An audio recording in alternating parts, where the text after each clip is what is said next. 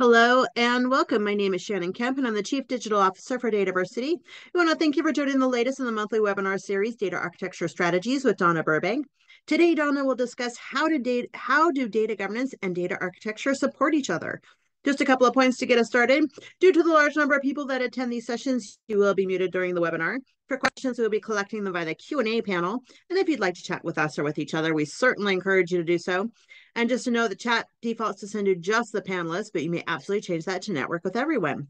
To open the chat and the Q&A panels, you can find those icons in the bottom middle of your screen to enable those features. And as always, we will send a follow-up email within 2 business days containing links to the slides, the recording of this session, and any additional information requested throughout the webinar. And now let me introduce to you the speaker of the monthly series, Donna Burbank. Donna is a recognized industry expert in information management with over 20 years of experience helping organizations enrich their business opportunities through data and information. She currently is the managing director of Global Data Strategy Limited, where she assists organizations around the globe in driving value from their data. And with that, let me give the floor to Donna to begin her presentation. Hello and welcome. Hello, Shannon. Always a pleasure to do these. Glad to see some familiar faces on the call. For those of you who might be new to this data architecture series, it is a series. One of the questions we get most commonly is, are these recorded? The answer is yes. DataVersity keeps all of these on their website, so you can go back if you missed any. If this is your first time on the series, we also have some other coming up this year, so happy if you can join us on some of these others, because if you like data architecture and data, this is the place. We have a monthly chat about data. But today we're going to talk about data and its overlap with data governance. And why I like this topic, it's a common question I get. So as Shannon mentioned in my bio, I run a consultancy, Global Data Strategy, and we do a lot of this in practice. And what I try to add to these webinars is stuff that we see in the real world. And this is one of the most common questions. What is data governance, data architecture, data management? You could put that in there. Are they really the same thing with different names? How do they relate? And it's a valid question, especially if you're not a data person and you're on the business side, and this is brand new to you, because the nuance is subtle in some cases, but they are different things and they do support each other. So I'll kind of cover that on the webinar of where they're different, where they have overlap, and how really they support each other when done effectively. So always like to come to these data sessions with data. So DataVersity and Global Data Strategy each year do a survey. I think the survey is out now, if I'm not incorrect. And it's always fun to see the results, because generally the results improve over time. And one of them is, do you have a current data governance in place or are just in the process of implementing one? And this is one that used to be a lower number, and now it's about 88%. And so, and I'm seeing this in my day job as well. Many more companies that maybe didn't look at governance in the past because of the new exciting things, partly like AI and machine learning and analytics and wanting to be data driven, you're realizing you can't do that without data governance. So probably not a surprise to people on this call that the majority of companies, and to be fair, this was the DataVersity survey, so maybe self-defining that people are already interested in data. The other one I liked is the slightly lower number, but was pleased to see it, which is that 35%, where folks saw improved collaboration through using a defined data architecture. Now, for me, that's not surprising, and it's nice to see. I think a lot of folks kind of maybe scratch their head, wait, data architecture is a collaboration tool? And I see in our practice, absolutely, things like a conceptual data model, or even things like data catalog and glossary, right? Those are data architecture artifacts, but they really help that communication between the business and more of a technical data architecture role. So I think throughout this presentation, we'll give you a few examples of that and how that handshake really sort of works. So went back to the good old-fashioned DMBOK, a data management body of knowledge. If you're not familiar with that, the Data Management Association, or DAMA or DAMA, depending on where you live, has a body of knowledge that is very helpful as a starting point. If you're new to this, it gives some really good definitions. So I'll take theirs. So data governance, what I like about their definition, I think it shows the reality, is the authority and control and shared decision making. And when I kind of talk about this in my presentations, I call it almost the yin and yang. It's kind of the both, right? You have to have that authority and control, But it's not like I had one client and he said, I'm so excited to be the data governance manager. I get to tell people what to do now. I said, yeah, good luck with that, Mike.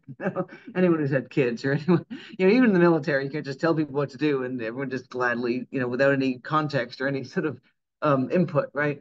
So I think you need to balance that with that idea of shared decision making, getting people together to make decisions and have that balance, because you can't just have everyone making their own decision either, right? Then there's no governance whatsoever. So finding that balance is a challenge.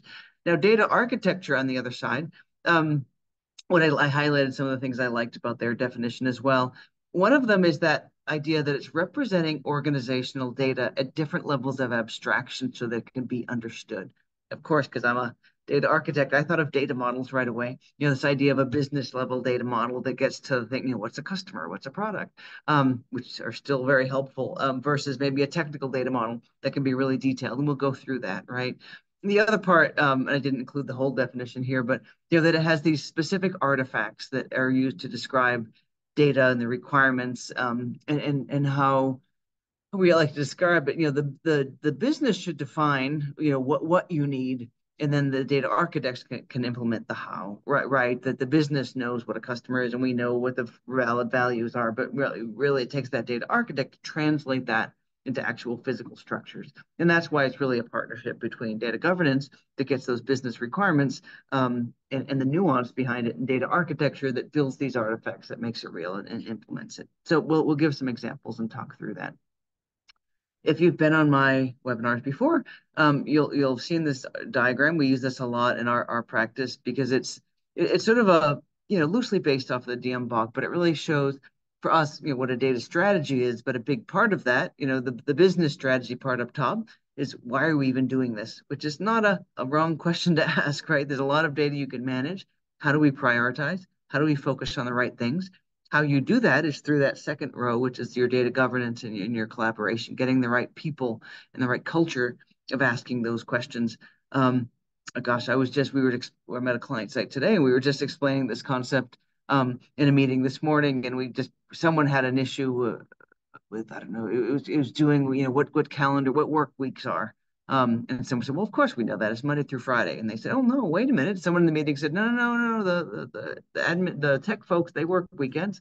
So it just, and someone else said, well, other groups only work Monday through Thursday. So what's a work week? Something as simple as what a work week is, just organically had a really great discussion. And we said, that's what governance is all about. Something, there's no magic in that. It's not like you were forcing people to find one or the other. Just be very clear, because it's going to affect your bonus and the how you calculate salary and all of that. So getting those folks in a room and then having IT support. Well, when we calculate it, we will only include certain days, right? That might be a formula in your data transformation. So that's really that part at the bottom. Whether it's master data, data warehousing, data quality, data architecture, security, metadata, all of that, and where it's stored. Is it in a database? Is it in a spreadsheet, et cetera? All of those bottom layers are really where you need architectural support, and it's governance, which is kind of that sandwich layer in between what the business is trying to do and how IT can support it, and that's really where the data architecture comes in. Like with anything, I think using a structured framework helps really set the stage. If nothing else, it's a great checklist for really what we need to do. This is our framework, and we'll give you some tidbits from that, but it's probably common across, a lot of folks probably look at something similar. The most important one is your vision and strategy. Why are you doing this? What business problem is this solving? What business value is this adding, right? And then the bottom, the foundation is that culture and communication. Does everyone bought in? Does everyone understand? Do we have a data-driven culture, right? And then, the pillars of the house, or the walls, I guess you could call it. One is organization and people. Do we have the right people in the right roles? Do we have the right data stewards in place that are able to provide the right decisions, and are they supported by a data architecture team that can drive that and implement that in systems? And I've seen across a lot of clients, sometimes that's unbalanced. Sometimes there's a tech team and they don't know who to go to get the right answers to their questions. How do you calculate work week? I shouldn't be defining this. I've heard that so many times from tech teams. I'm defining these business rules that I shouldn't be defining. I need something in place, but I don't know who to ask, right? Or similarly, sometimes it's the business people that say, I need this stuff done and I shouldn't be doing it. I don't know how to write ETL. I just need my report in Power BI, and that's really hard for me to do. Can someone just do this for me, right? So you got to get that balance. process and workflows, the second column there, or second wall of the house. Um, there's business processes that support data, right? When you're doing your day-to-day business process, you're typing in data, that's data stewardship, really. But then there's also data governance or data management processes. How do I create that definition of what a standard work week is, right? Where do I document that? How do I, if I don't agree with the definition, who do I tell, right? That's a basic process that's part of governance. And then data management and measures, which really you could say is the data architecture. How am I both measuring the data quality or measuring, what is that famous line? You can't manage what you can't measure. Well, if you don't have a good sense of the quality of your data or where it is and where it's stored, you really can't be managing that effectively, right? So that's really, you could say, the data management or data architecture practice. And then the tools and platforms to support that. So we'll touch that lightly. I have come from a vendor space. I used to be a vendor developing tools myself, but I would say, please answer that question last. Too often people say, oh, great, we need to do data governance. What catalog do we buy or what tool do we buy? A question you need to answer, but that shouldn't be the first question you ask, right? Do we have everything else in place? Do we have the vision? You know, I've seen people get a catalog and scan in thousands of elements and they say, why? What are you using that for? I don't know, but this tool could do that. And we have 20,000 elements in there, but who's looking at it? And so, you know, really getting that vision and strategy and organizing the people, process, data, and tools around that, and then getting that culture built. Really, you need to do all of these as you go. So this next slide is an eye chart. I'm not going to read through it, luckily, but it really gives you a sense of when you know, what do we mean by a vision and strategy? Do we understand how it's supporting the business? What do we mean by organization and people? It isn't just the data stewardship, right? It's, you know, do people have the right training? Do we know who the, you know, all across the board? So this is just really a slide for reference as you go through and you want to maybe look at this later. I'll leave that for your reference. So we're going to kind of go through each section of this framework, and it'll kind of answer the question of how data governance and data architecture fit each other. You'll see the little icon in the upper left. That's kind of the area of the house we're talking about. So we're talking about people and process, the people and organization, not process. It's a different wall. And I won't go through this in detail. I think there's plenty of other webinars on DATAVERSITY that cover what's the data owner versus the data steward or executive sponsor. But I think suffice it to say that, and then the folks up top, the executive sponsors and the data owners and the data stewards, they understand the business or the organization. You could be a nonprofit, you could be a hospital, right? But you understand how that organization runs and you know the business rules of what a standard work week is or what a customer is or how we define our product hierarchies, all of that.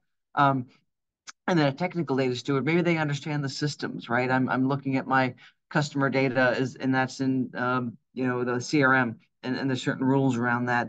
That is the reality, right? So the business data stewards and the technical data stewards should work really closely together so that CRM, as an example, or your ERP or your marketing system, is implementing the rules in the right way that reflect your business. I've seen too many people buy a tool and it doesn't quote work because the business rules, the data-centric business rules in that system don't align what they're trying to do. So yeah, I had one very successful client that went to the vendor with their data model and said, prove to us that your tool matches our data model. It actually worked. They were actually able to get some implementation changes at purchase time to make sure. I mean, something as simple as, can a customer have more than one address, or can an order have more than one invoice? I mean, all of these things I'm bringing up because I've caused pain and suffering to clients that didn't define this early, and the number of business problems that can be solved by any of those or caused and not solved by those questions. And that's really where you need the architects and the business people working together. So the foundation of a data governance, I kind of briefly talked about those roles, is both the data governance lead and the enterprise data architect. And to me, they should work hand in hand, be best of friends, and support each other. So whereas those business roles, I mean, you are a data owner or a data steward because you work in the business. You might be a finance person, you might be a teacher, you might be whatever it is, because you know the business. You're that subject matter expert with extra responsibility and accountability for this area of the business. You need a data governance lead to collaborate and coordinate. But a data governance lead should know enough technology to be able to drive it and understand it. They should know what a glossary is, and they should know what a data model is and what data lineage is. They really shouldn't have to be building the data models and the data lineage and data quality dashboards and things. Generally, there's a team, but the leader of that team is some sort of enterprise data architect, right? And they should work together. Maybe the data governance lead facilitates workshops around defining a data model, but really it's the architect building that model, if that makes sense. So sometimes they're the same person. Typically, though, those are different roles, but work together. Think of the data governance lead as that business lead championing the effort, and the data architect is really running the architecture or the implementation of that. So that's the beauty of data governance. There's something in it for everybody. And I know like we do a lot of hiring and you have to be really clear, one side of data governance really is that people. So, I mean, all of it has to do with people when you're at the governance, right? But there's the I want to collaborate meetings. I want to be a champion for change. Often the data governance lead turns into the chief data officer role, right? Because you're the one working across groups, you're facilitating. Sometimes project managers turn into really good data governance leads, because one client said it, and I love their quote, so I'll steal it. It was, I want someone that can tell people what to do and people still like them. And a good project manager does that too. You're harnessing the horses, but you're getting them to run at the same time. So there is that kind of touchy-feely people side.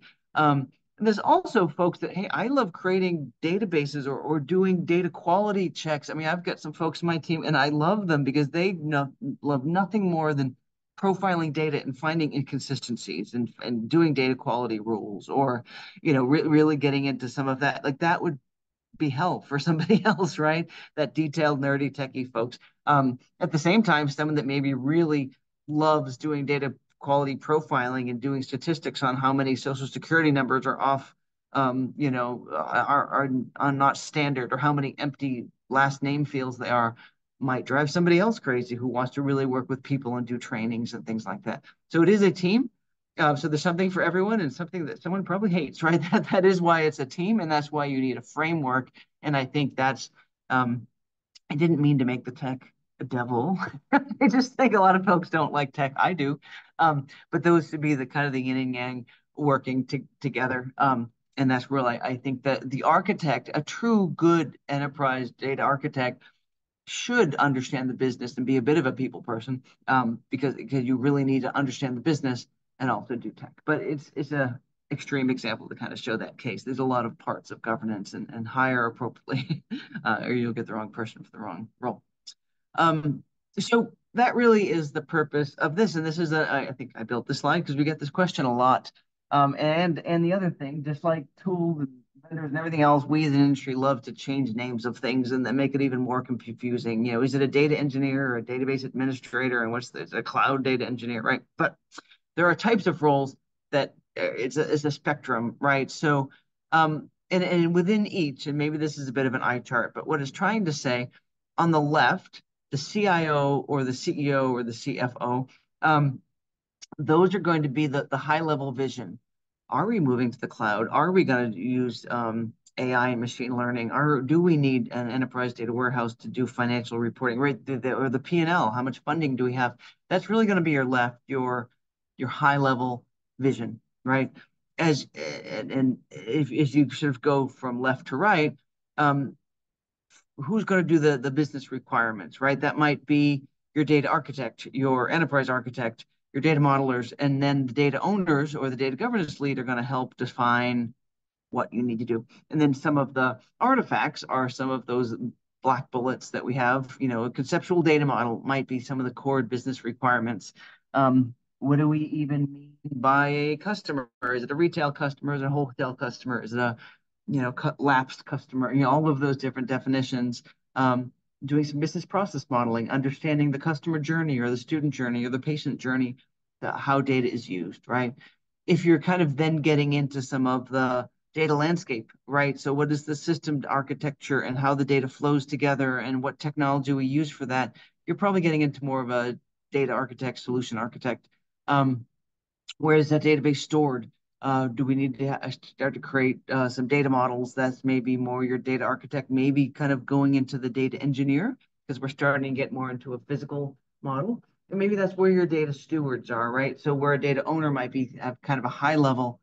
Are we talking about our wholesale customers or our retail customers for this project?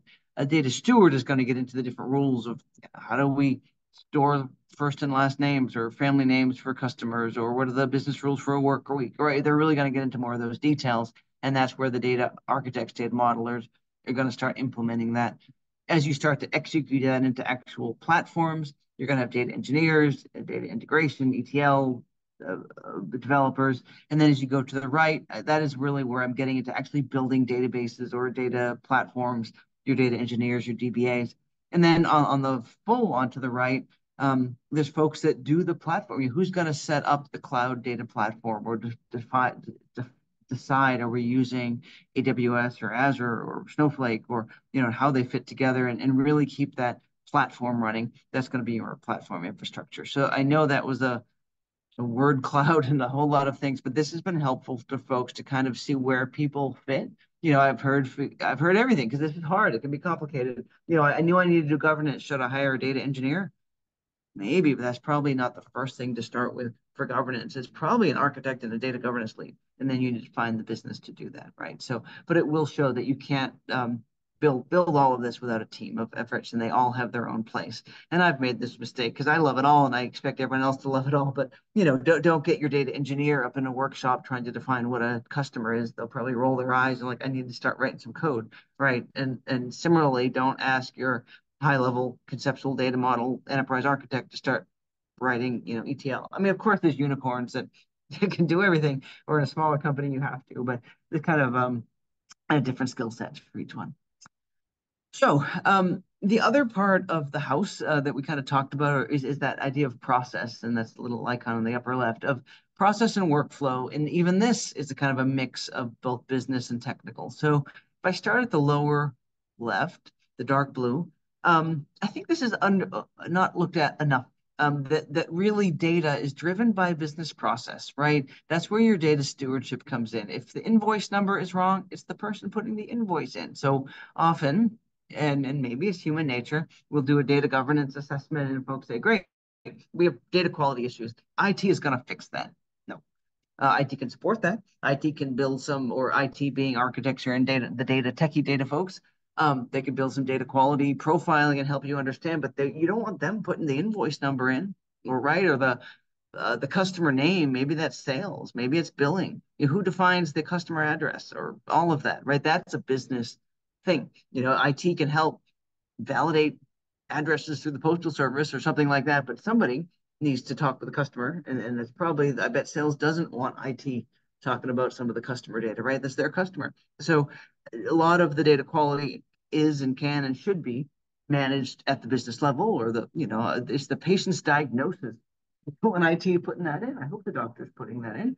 And there's certain procedure codes that the doctor needs to put in, and that's data governance. Those are valid values. Those are reference data, right? There's certain, if I go kind of around clockwise, those data governance operations might be, well, let's pick that example. I'm a doctor and I diagnose someone and I want to put in the right diagnosis code. And that code doesn't exist. How do I log an issue to say I need that right valid value, right? Or I'm a salesperson and there's different types of customers and the drop-down list is not there. Or I have a customer in, I don't know, Puerto Rico, and that's not in the drop-down list. There's only U.S. states, and I need to add Puerto Rico to the drop-down list. Who do I go to? That's a data governance operation of how do I log an issue, or I don't trust the data. There's some data quality issues. Can we create a work group to solve it? That's data governance. Data management. How do I define the correct data definition, or how do we implement some of those business rules into how do I implement those drop down lists of states into the valid values of inputs, right? So all of those need to work together across to really solve those issues. So another bit of an eye chart a little bit, but there are certain artifacts that are, or deliverables for each area. Some of them are totally business centric. What are the goals and vision? How do I prioritize what to do? What are the definitions of my business terms and glossaries? That's a purely business thing. They should define those. On the technical side, what tools we use, what physical data models and platforms and naming standard data types and things, those, well, maybe not data types could be shared, but those are technical things, right? You don't want the business defining the platforms, right? They can define the budget, but tech needs to handle tech, business needs to handle business. And then there's certain things that are absolutely shared, right? The business rules, right? The business defines them, the tech folks can help implement them, the data models, the business people understand the rules, but you need an architect to actually build the model or facilitate that session. Similarly, a data catalog, I mean, I've seen it both ways, but you can have the business people defining the rules, the terms in that data catalog, but there is a technical maintaining of that platform, how you organize it, how you publish it out. Retention rules, that's another great one. Do we store, probably several people in the org have different opinions on that, from legal to sales to finance, of how long I need to retain the data. Business defines, or legal says we need to keep this, data for 7 years and no more than 7 years. That's a business rule, but IT is the one that's actually either going to archive or delete or maintain that. So that kind of shows that, governance holistically is both. Certain things the business owns, certain things tech owns, and there's a whole bunch of that kind of purple stuff in the middle that really needs to be a shared handshake. And that's where the infrastructure, those roles of governance, you all need to work together. So it can seem overwhelming. That's a whole lot of stuff. You could say, hey, I'm a small nonprofit, or I'm a big company with a small budget. I can't, or just everyone doesn't have a lot of time. Where do I start? And so this gets into the data management. And we've had a lot of success with just pick a subject area, pick a work group, and build just enough data management artifacts around that. So we had one, this is a fictitious insurance company, but based off a real world example. They wanted to know how do we best price our policies to support our customers so we can have the best data for that. So we made a little data model, which just had, is it brokers and customers and policies and claims, and then we did a small business process model for how that data gets through. Did a data architecture diagram. What were the business rules around that? One of them was, can we use credit score? Is it allowed to use credit score? Is it legal? Who can see the credit score? Right. And that was a really real world example that made sense. And then we did some data quality. It's like, well, we don't have the credit score for half of our customers, so we can't base all of our pricing off credit score. Are there other factors? And what's really healthy discussion around what's legal, what's ethical, what's allowed, what data quality we have. And by picking an actual example, it just made it really real to people. So the problem with governance, and maybe it's our own fault as an industry, we use big words for things and it seems overwhelming until you actually do it.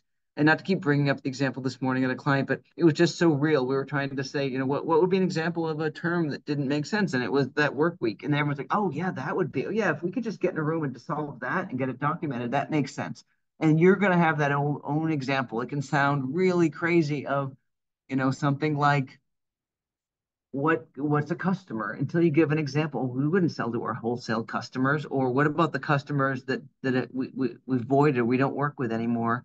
I just this morning got an email from a accountant I hadn't worked with in 6 years asking me to get my sales tax. I don't have sales tax and I haven't worked with you for 6 years, but I was supposed to upload it to the portal. Made him look silly because that was the wrong kind of customer. I was a lapsed customer.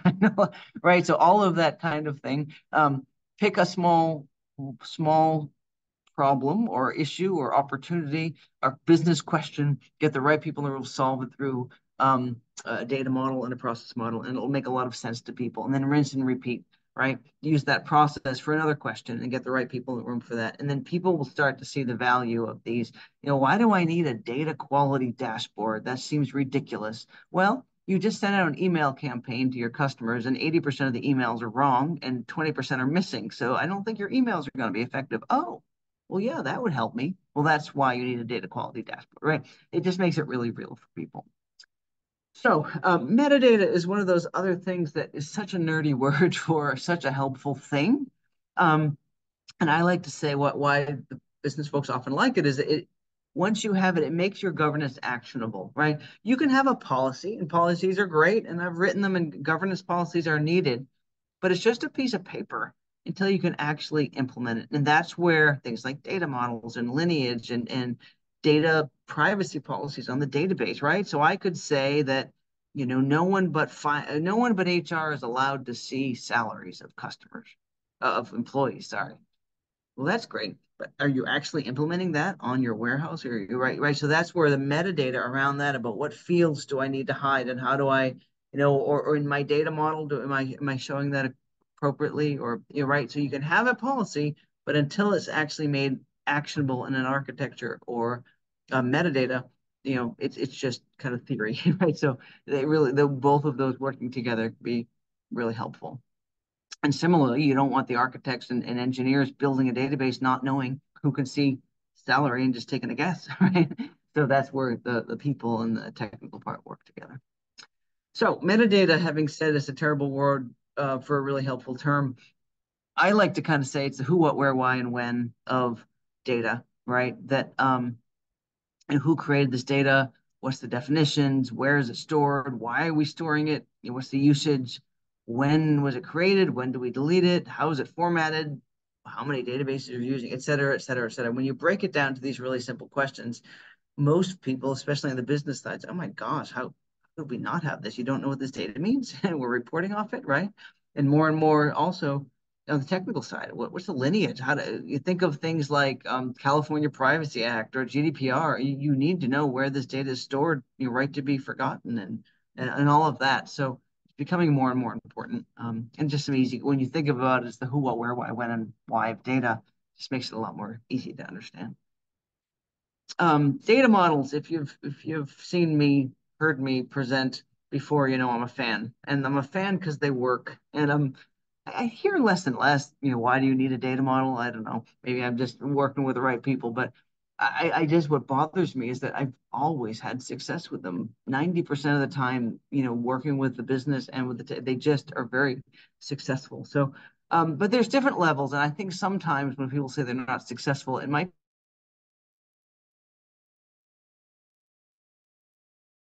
be um, you know, um, so um, so I'm just gonna do a quick check, Shannon. You can still hear me and everything's good, right? I just got a internet issue Yeah, notification. you went you flipped out for a second, but you're good. Yeah. Okay, thanks. Um, I once gave a whole webinar thinking I was online, and then 5 minutes in, my internet connection had dropped, and I talked to myself for an hour. I'm always wary about that. Okay, so this triangle kind of shows the levels of a data model. If you're a very large company or any company, some people just start with high-level subject areas, right? This is the customer data, and there would be 10 different types of entity or concepts in there. It just helps with that high-level scoping. But generally, there's a conceptual data model. That's going to be, what's a customer, what's a product, what's a region, what's an employee, are interns considered employers or not, right? Those basic terms. Your logical data model is where you're going to start to get into some of those detailed business rules. Can a customer have more than one account? Can a customer have more than one address? All of that type of detail. That might be where your data stewards live. And then your physical data model is going to kind of be your technical, data engineers, DBAs, developers, sorts of things. A picture's worth 1,000 words. So, yeah, the picture's worth 1,000 words. So, here's an example of a data model at kind of that conceptual level. This particular tool I chose shows definitions. So it's almost like a glossary on steroids, which is kind of nice. And what I like about this is that most people, not even knowing what a data model is, you show them a few, few little rules, like the thing that looks like a crow's foot there it means many, and the thing that looks like a zero means optional. And people can pretty quickly start to engage with it. And you might even start looking at, go, here, an employee is a full or part-time worker on the active payroll. Wait a minute, we don't consider a part-time person employee. They would be something else, right? So you can start to discuss that, right? And there's different types of employees, sales reps and support reps, and support reps support customers, but only your corporate customers have a sales rep or whatever. You can start to understand, or someone might say, what do you mean customers? Isn't that a client? Is the client different from a customer, right? So you start to actually have some really healthy conversations. And I often do these in workshops, right, with whiteboarding and sticky notes and things like that. Or in this new virtual age, it's a Miro board, right? And people are putting their own, it should be interactive. If it's not interactive, probably not doing it right. And I think the value of a conceptual model is the questions it raises. And you can sound crazy in the amount of conversations I've had about something like, what is chocolate? Is the flavor of chocolate chocolate, or is chocolate chocolate? Does chocolate have a chocolate flavor? I mean, that was a workshop with one of our clients that build food, right? So that made sense to them. But what is a client? What is a customer? Can sound crazy until it's your use case. And then it's absolutely critical to your business. They may be completely different business models, right? And you need to flesh that out in the conceptual layer. Logical model is where you're starting to get into those more business rules, right? Um, what's a product and how are parts defined? Is it a raw material, finished goods, subassembly, et cetera? What are the different attributes or your critical data elements might sit there? Again, it can seem kind of nerdy and boring, but we had a whole conversation of they had one company had outsourced some data modeling and data quality, and they came back with the biggest issue they found that fax number wasn't populated, and I think one of the younger folks was like, "What's a fax? And why on earth would we even have a fax number?" Right? So that can be a really healthy conversation um, through something like a logical data model.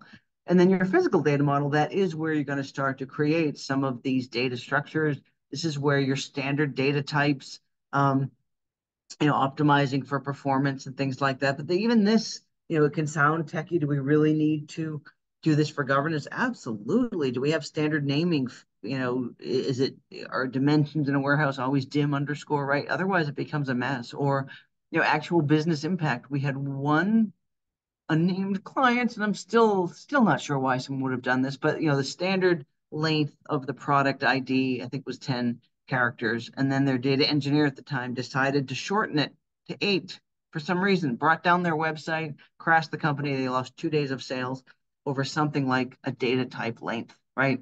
So that could have been solved by governance. Actually, after that, sales actually pushed for governance because they didn't get them, right? Their website went down.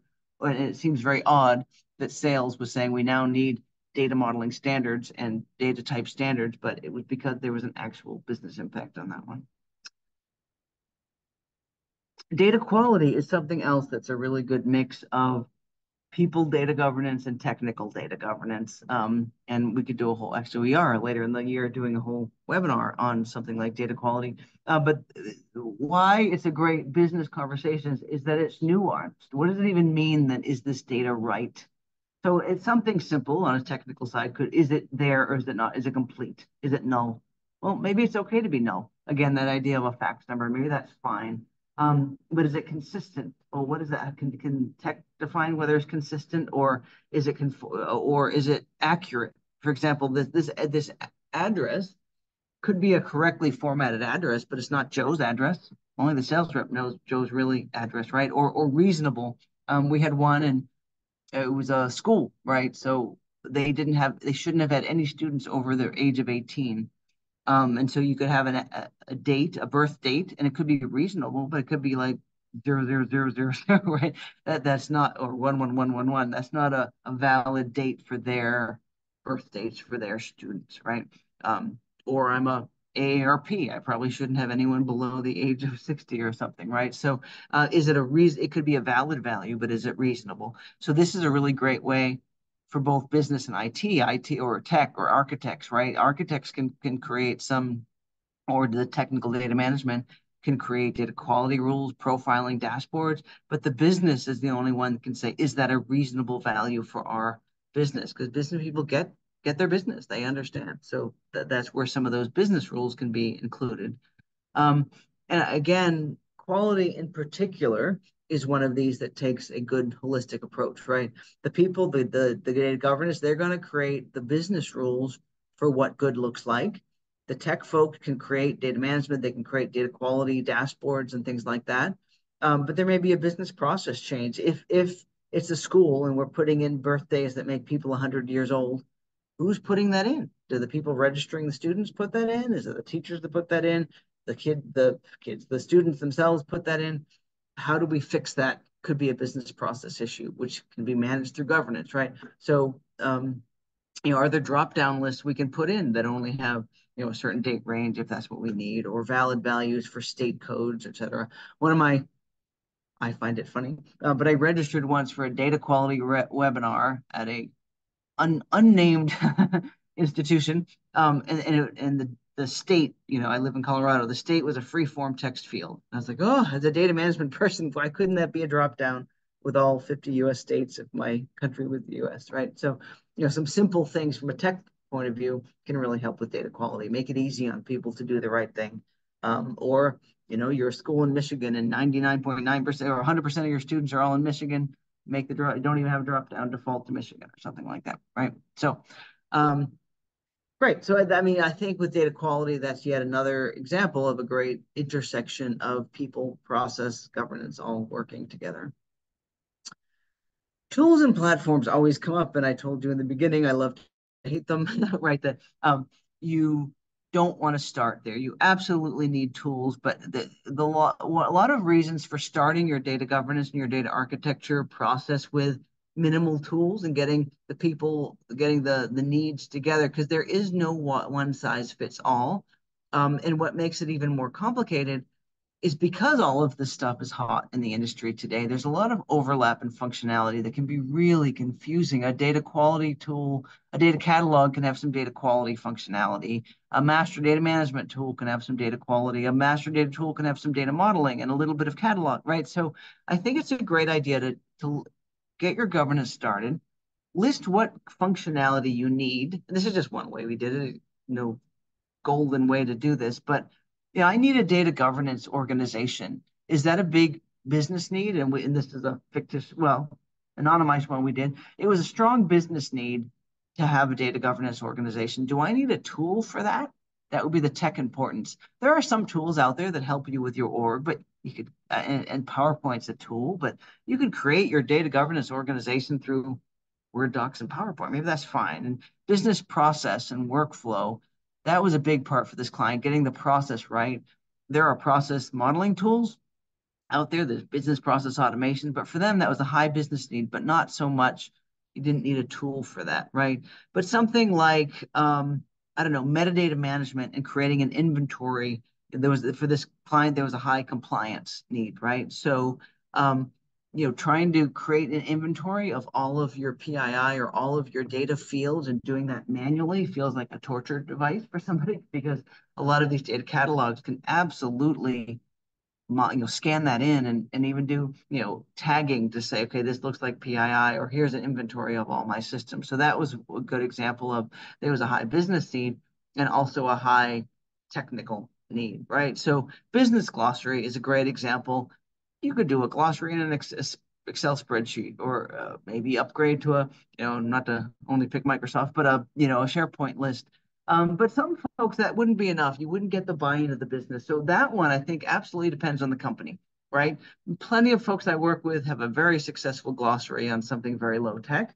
Some folks, business wouldn't use it unless it was flashy enough or we had the right workflow associated with it. So for this particular client, it was a high business need, but they also wanted really good technology to get the business bought in. So if you looked at kind of that chart at the bottom, where it played out of where they might need to buy a tool for them, it was a metadata management tool that could do some inventory and have a really good glossary, maybe some lineage, maybe some quality, right? So that helped them of all the tools they needed to buy. Probably one that was a good data catalog with a good glossary and data lineage. That was them, right? It could have been that, our biggest thing is data architecture and we need a modeling tool, or maybe it's data privacy, or it could be all of the above. But it really kind of helps of all the things you need for your particular environment, what might be solved through a tool and what can you save your money for. I'm a big fan to maybe start with some of the, the infrastructure first before you understand the tool. Just leaving you with a final story, because it always helps to put this in the real world. This is if you go back to that example I showed of building out your architecture and examples that get that light bulb to go off for folks that, okay, this is what you mean by why we need a data model or an architecture or a glossary. So this is a retail company. This was the same company that actually had the issue where they shortened the shortened the product number field and brought down their website. But the other issue they had, this was a very high-end product and a lot of really positive customer word of mouth, et cetera. But typically people went into the showroom and looked at the product. And the sales rep would say, what's your address, email address? And if you're like me, you probably said, go away at stupid.com for my email address. But generally people bought the product. It might be their second or third time they've bought this product. And at some point they wanted it delivered, but they needed customer support. And then at that point, they put in their correct email address because I want to know where my product is. Problem is they didn't have good master data management. And by the time they got this very expensive product, they couldn't get the traffic. They'd call customer support, and they were great customer support. And they said, "We want to make this work for you, Mr. Smith. What's your?" And the people were angry. They said, "You should know better. I already gave you the email, right?" And then because they didn't have the email, they couldn't. They were actually doing amazing things with, it was an IoT enabled product usage tracking, what features they have, and that would get fed back into product development. But they couldn't even get that email. So what we did, started a little mini data governance, data architecture project. It lasted literally a month, where we got sales and marketing and customer support and product. And we just said, what's the life cycle? Tell me the story around where an email goes. And we did an architecture diagram. We did a data model. We did, stewardship. And basically, we were able to show, and marketing loved it because she goes, now I know why I can get the right email for my campaigns, and customer support loved it. And they basically said, I never would have thought I would use a data flow diagram, but it helps show how the data flowed, and we solved a problem. And folks understood why they were in the room. We solved something and we moved on. And over time, they built out the full diagrams and all of that. But it got that light bulb to go on of getting people together and understanding, getting the architecture right and the definitions right and all of that. Really had a business impact. And then they moved on from there. Okay, so in summary, data governance is both business and technical. It's a both and so architecture and governance should really work together because it takes a village of roles. And sometimes it's a process or a workflow issue, and tools are enabler, and you should definitely have some, but they're not the total solution. And I wouldn't recommend starting there with the tools. They should enable. So before we open it up to QA, there is again a full year of these. Next month, I think I mentioned in the beginning of this that often the data governance lead might turn into a chief data officer, and chief data officer is still a very hot role. So we're going to talk, kind of drill into what that role means and how that can really support something like business transformation. So hopefully you can join us there. My company does this for a living, so if you need help, don't hesitate to let us know. My email is in the second slide. And with that, I will open it up to Shannon for some questions. Donna, thank you so much, as always, for another great webinar. If you have questions for Donna, feel free to put them in the Q&A panel. And just to answer the most commonly asked questions, I will send a follow-up email by end of day Monday with links to the slides and links to the recording. I don't see any questions yet. Everyone's pretty quiet today, Donna. I think this might be a first. I know, right? Well, This. I think that maybe everyone's having a week like ours where it's just been insane. I just need So like just a come from little the mental universe. break. I was Good. kind of laughing though through the presentation. We've started our own discussions on, what's a subscriber, what's, I love it when we are struggling with the same thing that everybody else is, right? That we're teaching and going over, and it's a hard thing to Well, do. what's interesting, and I mean, maybe to kind of flip into the next months, which is the role of a CDO, a data officer in business transformation. We had a similar conversation with it was actually a company just like yours, similar to yours, and they only did in-person events, right? And Mhm. then with COVID, they said, "Ooh, what's an event? Could an event be virtual for them? For you folks, you've been doing that forever." And then they're like, what is even an event? Is a blog an event? Like, how do we engage our people? And so the data model actually became a business that really transformed the way they thought about their business, of something as simple as what is an event and what is an interaction and what is a customer. And since then, they've really changed their business model over something as simple as what I mean by an event, right? So Yeah, excellent. yeah, it Very, changes very everything relevant. once you have those conversations. Yeah. We've got some great questions coming in now. Donna, do you have any suggestions for skills or experiences to build up your career advancement in data governance? Well, I would be remiss if I didn't say go to DATAVERSITY. Word from the sponsor. Um, so again, it depends because there's a wide range. But if you're looking to be a data governance lead, if we start there, I think being DAMA DMBOK certified is good because I think that gives you a wide range, the data management body of knowledge. I I don't know if this is a popular opinion, but for me, I think even something like PMP or project management certification, because I think a lot of those skills of how to herd the cats and be organized, right? And then maybe a little deeper dive into some of the things that, like a data modeling or data quality. that are a little more on the businessy side might not be a bad idea, or metadata management to kind of go deep into some of those things, because sometimes those sit in the data governance organizations. So hopefully that gives you some areas to start. If you're in the data architecture space, I think, getting more deep dive into some of those skills like data modeling or data profiling or data quality can definitely help. Agreed. I love the shout out. So, I can't complain there. You So, can slip and me the $5 later. so Donna, how would you measure the success of a data governance initiative? Oh, great question. I think, throughout the presentation, I kind of mentioned, role is what? Getting the business folks involved. And I think picking a business problem and solving them is the best way to show success, right? You'll always be asked for metrics, but I think the more it's just working, you're not going to be asked as much for prove your value because people just see it, right? So, the example Shannon gave, like this is actually affecting our business. So I think that, there's what do you call it, metrics, and then there's anecdotes. And I think I'm a data person, so I'm gonna get struck by lightning saying this, but some of those anecdotes are when people feel that it worked, you made my life easier, or you solved this problem through governance. I would get a lot of those under your belt. And then of course some metrics of how engaged are people with this content.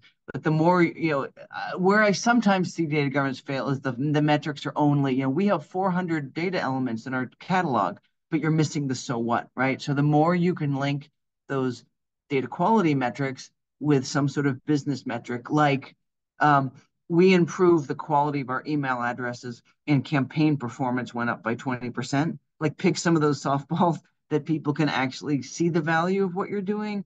I think are great ways to kind of show some of the metrics around data governance. If that makes sense. It does. And Donna, how would one employ governance in a data mesh, for example, decentralized, federated, for data as a product? Um, so I think the idea of data mesh and the governance isn't too far from any architecture, right? The idea of a mesh is get some ownership of things locally, right? So finance is going to understand finances data, or HR is going to understand, and maybe finance has financial data products. Doesn't always work. I don't always say the mesh for everybody, but that there's different models of how you pick your stewards.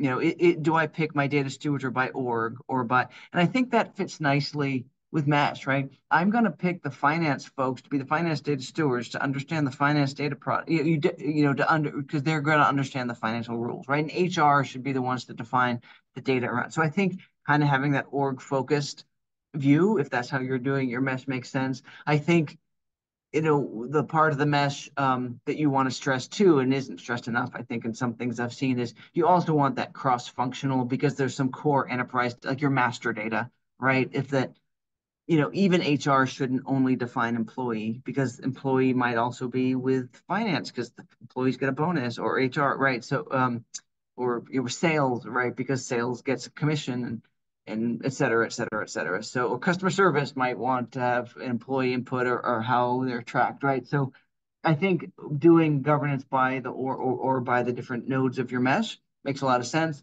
But don't forget to also have that cross-functional where that makes sense. So you don't want to create silos, right? So I think having a mix of product owners where it makes sense, but for the cross-functional stuff, everybody has a voice, so you don't recreate the problem we've been trying to solve, which for years, which is silos.